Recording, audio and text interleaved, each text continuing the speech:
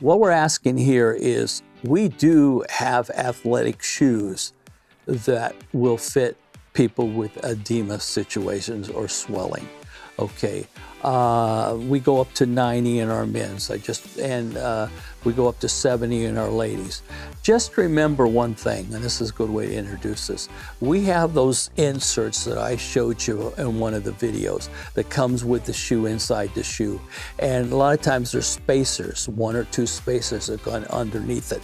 Take everything out, because I got people tell me, oh, I got a Brooks shoe in a 4E I swear it fits wider than your 6E that you've got. And we carry Brooks, we carry New Balance, and we carry Mr. Comfort. We have all kinds of different lines. We have Orthofeet that we're very proud of, especially in the pickleball world, a great thing. But they have inserts in it that needs to be taken out. And what we've done is that we've added the insert in there, and many times a spacer, and you need to take that out and then put this back in, take the spacers out.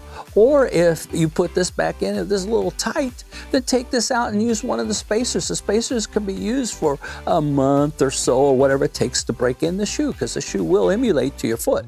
I don't want it to squeeze your foot, but if you have a little snugness or what we call newness, allow it to be and adjust it with these things. Because I got people to put them on.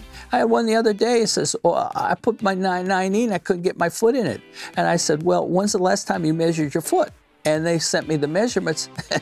They're not even close to a 90. They were, I think, well, this one was a 10E or 14E, and it was almost a size and a half off, because our measurements will, and we go in the proper sizing technique, you'll see all the measurements and everything else from that point.